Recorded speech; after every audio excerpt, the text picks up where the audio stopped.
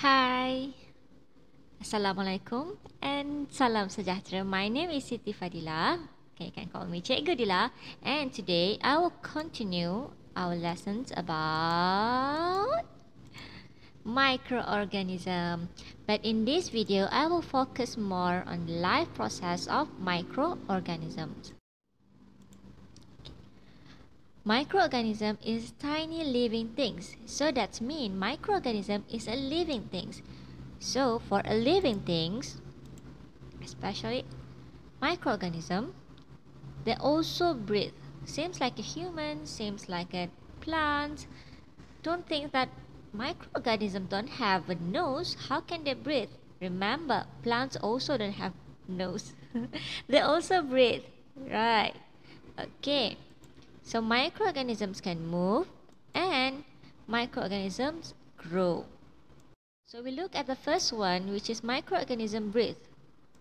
Microorganism breathe, if you can see here, okay, we have a bread dough, and then this one after 30 minutes. So can you explain what happened to the dough? What actually happened is, in the dough we add yeast. So microorganisms in the dough breathe. They take in oxygen and release carbon dioxide. And this is the experiment. How can we make that dough? Okay.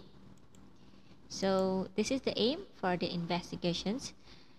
To investigate the relationship between the presence of yeast in the bread dough and the size of dough after 30 minutes. Okay, this is your aim. And then hypothesis. The presence of yeast causes the dough to rise because the yeast breathe and produce carbon dioxide. That's why your dough increase or rises. And variables, we have manipulated the presence of yeast in the bread dough, responding the size of dough after 30 minutes, and the constant variable is the amount of sugar and flour used to make the dough. The apparatus and materials needed, and you can see from the diagram, we have 2 empty bowls, flour, warm water, sugar and yeast. So how can we do the experiment? This is the step.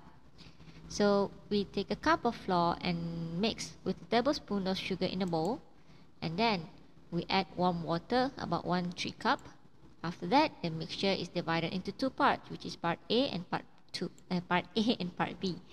And after that, a teaspoon of yeast are added into a mixture of A. That means we only add the yeast at bowl A, mixture A.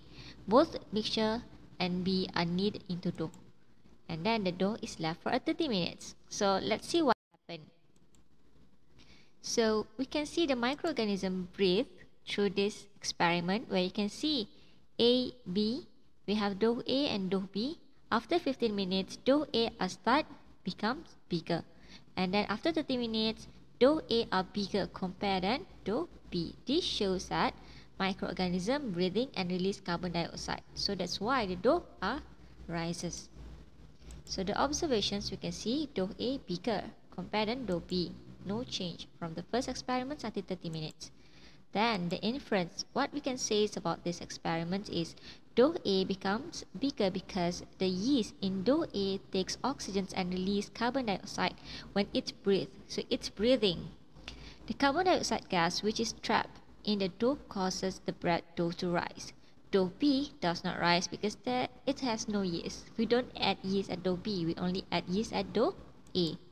So as a conclusion, the presence of yeast causes the dough to rise because yeast breathe and produce carbon dioxide gas.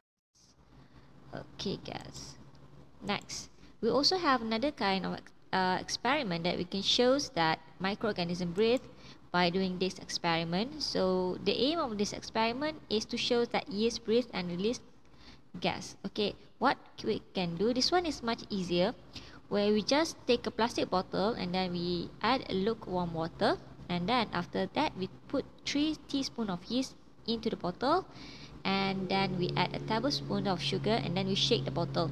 And what happens, actually after a few minutes, around 30 minutes, actually we can observe that the balloon is start to become bigger. So that shows that carbon dioxide release. Okay, so that is the change that we can observe. And then state your inference. Seems like the previous experiments. So why is sugar used in these experiments? Actually, sugar is used in this experiment as the food for the microorganism, food for the yeast. So the yeast have food, the yeast are alive, and then yeast are breathing. So that's why it can release carbon dioxide. What happened if sugar replaced with salt? Okay, what actually happened when we replace sugar with salt? Actually, the yeast cannot live. The yeast cannot live in that kind of conditions. Salt is not food for the microorganism. Sugar, yes. Next, so microorganisms grow. Yes, microorganisms grow. For example, this is the most common example. When you take a bread, okay, so day 1, and then we left it after 7 days, and then you can see dark spot on the bread. So actually what happened, microorganisms already grow on the bread. Okay, microorganisms grow and reproduce like other living things. So microorganisms need water, food, and a suitable temperature and environments to grow well. So that is what happened to the bread when you left it after 7 days. Okay, so this is the factors that affect the growth of microorganisms. So you need to take notes about these things, because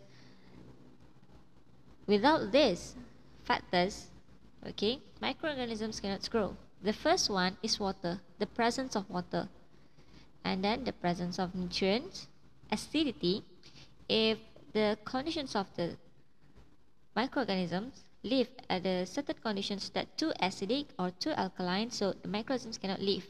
So that is the acidity. And then temperature.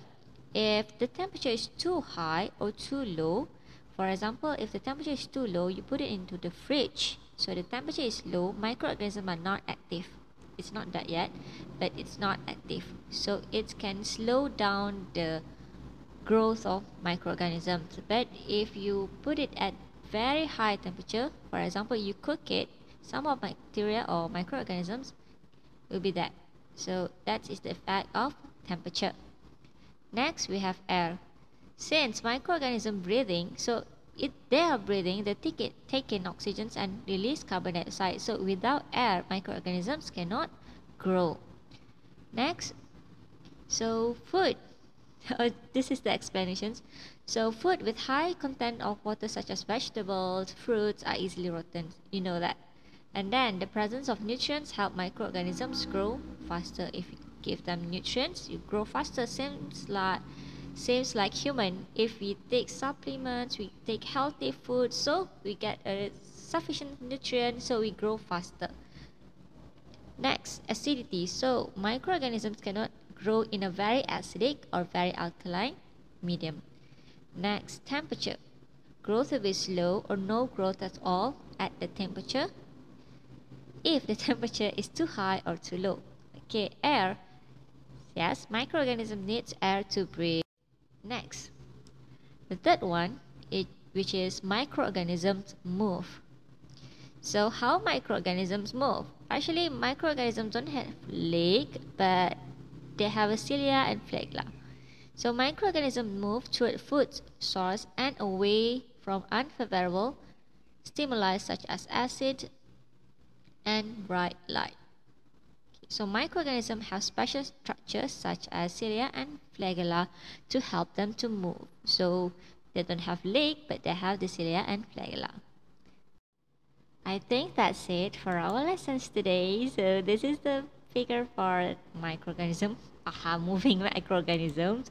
Okay, thank you for listening. Like and subscribe my videos. Thank you. Bye.